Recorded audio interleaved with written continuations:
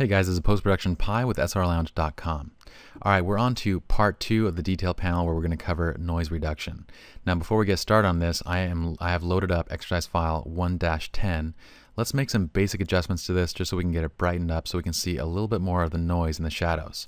So I'm going to just take my exposure up a bit just to brighten it to probably where it should be, and then let's bring up our shadows just a tiny bit. Not that I would normally, but I want to kind of amplify the noise just so we have a lot of noise to kind of deal with and see when we're making our noise adjustments.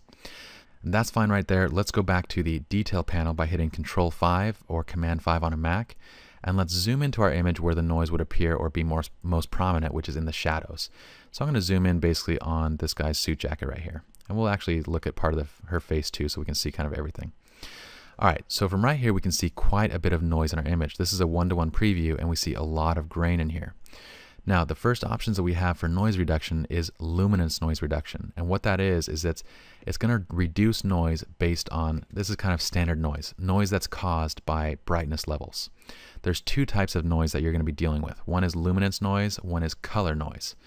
Color noise is caused basically when you're shooting at a very high ISO and you're shooting something that's green.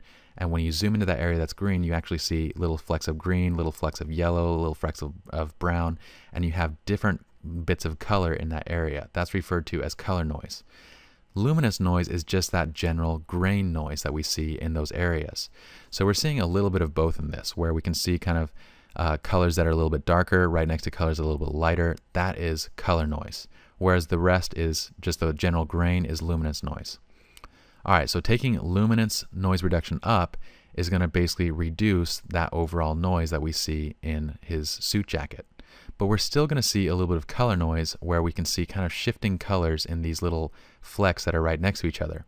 So to get that out, we take our color noise reduction up. And the higher we take the color noise reduction, the less of those kind of different appearing colors that we're going to see right next to each other in those little flecks. So if we go all the way down to 0, you'll see that even more prominently, where we can see blues now with reds now with kind of like all these different colors mixed in on that noise right there. So the color noise reduction actually comes defaulted to 25. So usually at 25 it's about right. If you're shooting at super high ISO, it might be good to bump it up to 50 if you see a lot of color noise after you adjust the luminous noise. So let's go back to adjusting the luminous noise reduction. We do want to be careful of a few things. Now we've adjusted a lot of the noise out of his jacket, but if we go up too high, we start seeing JPEG artifacting, or we start seeing too much smoothing, basically, where we basically see like just it almost like a painting effect, where everything's just been painted over. If you look at detailed areas on the skin, taking up noise reduction too high just kills a ton of our detail. So taking it back down, you can see a lot more detail appear in the hair, where you can actually see strands of her hair. When we take it up to 100, we basically lose most of those strands and we only see some of these highlights. Okay, so you do want to be careful with noise reduction. Typically we're leaving noise reduction at around 30 to 40. We're not going too much above that unless an image absolutely needs it. Now the next option that we have here is detail. And detail is basically an option that you have to preserve detail in the image. The lower that you go, the less detail you preserve, while the higher you go, the more detail you're going to preserve. So it kind of has this noise reversing effect where it's kind of adding a little bit of noise back to preserve some of the detail. You do want to be careful because it will create kind of little artifacting effects if you take it up too high. So typically we're leaving detail just right at its default of 50. And we also have another slider for luminance noise reduction, which is contrast. And basically this is just how much contrast you want to preserve in addition to the image. So the more contrast, again, the more noise you're going to see in the image because it's boosting up the contrast in those areas. So the less contrast you go, the less you're going to see, the less noise you're going to see as well. Alright guys, so you want to strike a balance between luminance, detail, and contrast with every single image. And you also want to strike a balance between color noise reduction and the detail preservation with color. So a typical setting for us, this image, let's see, this image was shot, I'm going to hit I to bring up my information. I'm going to hit I again to pull it to the second information. So we see this image was shot at 2000 ISO. So for a 2000 ISO image, we'll usually put noise reduction at around a luminance level of 35. We'll leave detail at 50, leave contrast at 0. I'm going to boost the color noise reduction up to like say 50, and then we'll leave the detail preservation for color noise reduction at 50 as well.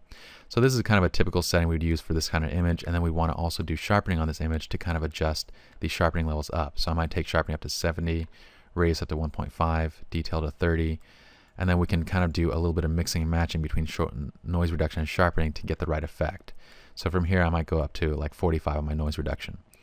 From there it looks pretty decent. We've taken a really high ISO, super high grain image and made it really quite nice and printable.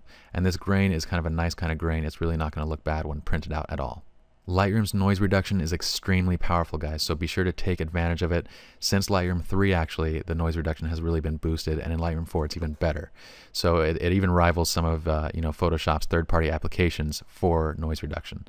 So be sure to take advantage of the noise reduction in Lightroom. Let's hit Control 5 or Command 5 on a Mac to collapse the detail panel, and I'm going to reset out this image as well as the image for sharpening that we did with that last one, image 1-13. Reset out that one too, and we're going to go on to the next tutorial.